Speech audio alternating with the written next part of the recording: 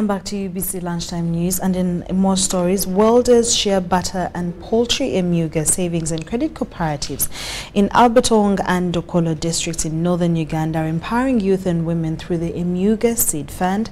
And of course, the initiative is fostering economic growth and employment, transforming lives in the Langi and Acholi communities.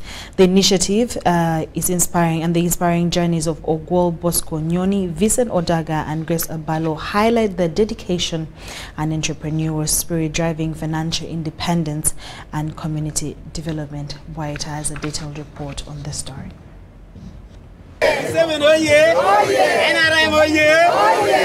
In Dokolo district, Agwata Town Council, the Dokolo North Welders Emyooga Circle stands out as an exceptional enterprise fostering youth employment.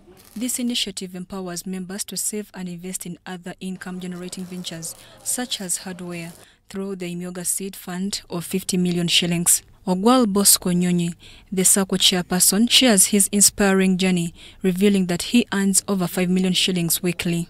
His commitment to saving 50,000 shillings daily has significantly empowered him economically. As a dog now, I'm a boss. I'm operating my own business, so I'm a boss. I'm also employing others people to work. Even I'm training another people, those who want to know what the welding.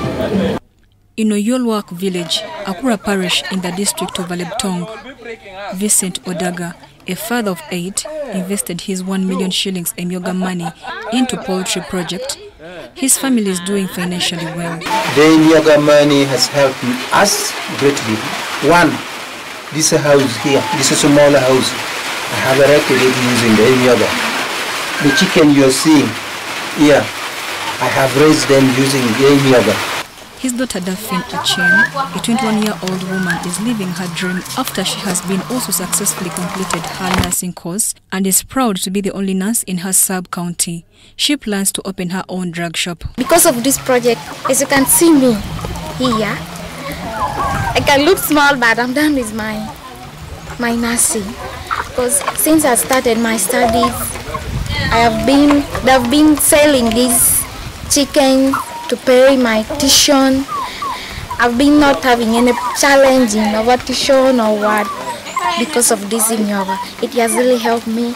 Grace Abalo, chairperson of the Moroto Women Entrepreneurs Emyooga Circle in Kai Parish, leads 32 associations involved in various income-generating ventures, including piggery and shea nut butter processing.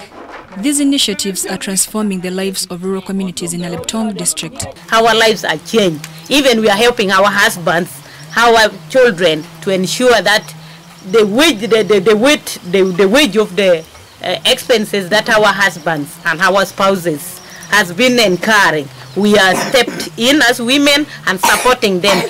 Now they are happy, and we also we are happy.